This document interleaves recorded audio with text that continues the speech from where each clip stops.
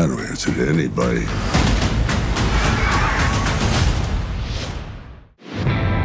Mr. Manfredi. The ting goes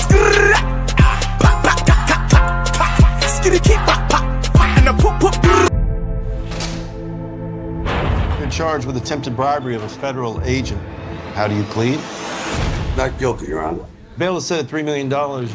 Welcome back, TV buffs and crime drama enthusiasts. Today, we're diving deep into the highly anticipated second season of Tulsa King, the gritty, high-stakes series from Paramount Plus that's been keeping us on the edge of our seats. Whether you're here for Sylvester Stallone's electrifying performance or the compelling story of power, loyalty, and survival, stick around as we unpack everything you need to know about Tulsa King Season 2. In the box? Nah. This situation is not going to be controllable for much longer. Sit down! Before we jump into the fresh action of Season 2, let's take a quick stroll down memory lane. Season 1 introduced us to Dwight, the General Manfredi, a seasoned New York mafia capo who found himself in an unfamiliar landscape, Tulsa, Oklahoma, after serving a 25-year prison sentence. Sent by his boss to set up shop in this quiet Midwestern town, Dwight soon realized that his so-called family might not have his best interests at heart. Tried to hurt me, I'd be a skeleton. I want to be upfront with you. It could get ugly. They were in the mafia. But if there's one thing Dwight knows, it's how to build an empire from scratch. And build he did, forming a ragtag crew from some of the most unexpected characters: Bodie, the quirky but brilliant dispensary owner; Stacy Beal, the savvy ATF agent with complicated feelings towards Dwight; and many more. Together, they started to carve out a piece of the American dream, albeit a criminal one in the heartland. But as Season 1 wrapped up, it was clear that Dwight's troubles were far from over. There's no such a thing. Is this a one-off or one of many?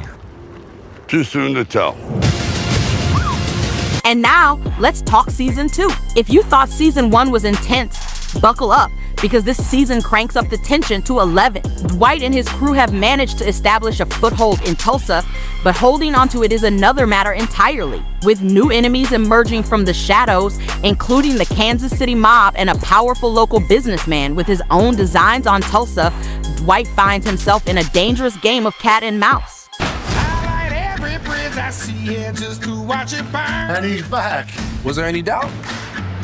You seen all the hell I seen, it make your stomach turn. We're building something. Sylvester Stallone returns as Dwight, bringing that same grizzled charisma we've come to love. But he's not the only one making waves this season. Starr reprises his role as Bodie, whose loyalty and tech savvy are tested like never before. Andrea Savage's Stacy Beal continues to walk a tightrope between her duty and her personal feelings, making her one of the most complex characters in the series. That's eventually gonna allow us to go legit. We have to think big. What do you know about wind turbines? I know they blow.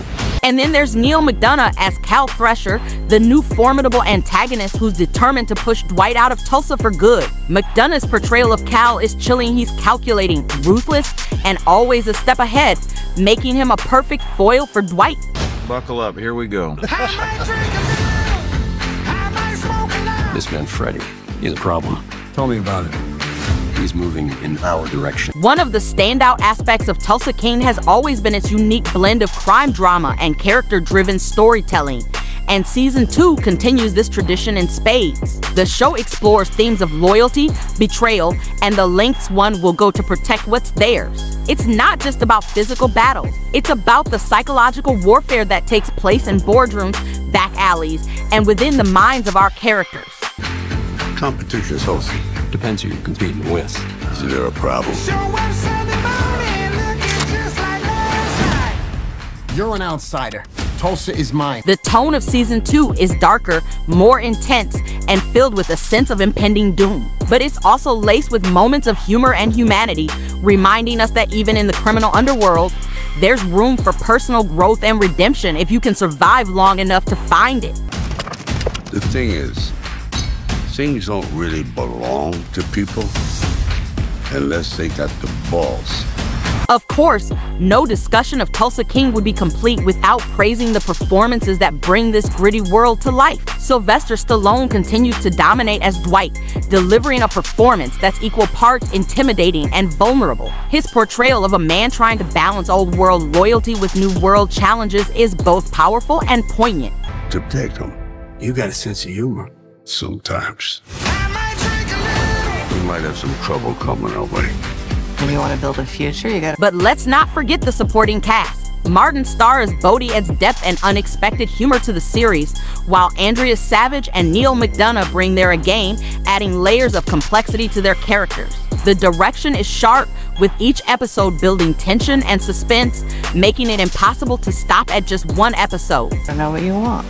You have terrible taste in men. We in this together. When is it gonna... So, where does that leave us at the end of season 2? Without giving too much away, let's just say the stakes have never been higher. Dwight's empire hangs in the balance, with enemies closing in from all sides.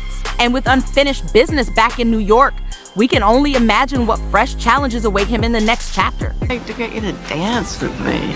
Man, tough guys don't dance. Why are you wearing your pajamas?